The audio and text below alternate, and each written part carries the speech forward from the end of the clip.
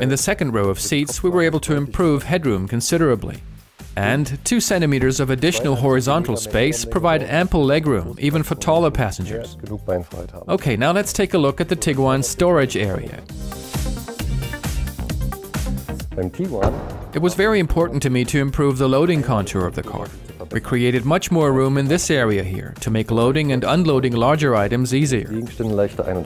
And overall, the storage compartment has grown by 50 liters, or 145 liters if you fold down the seats.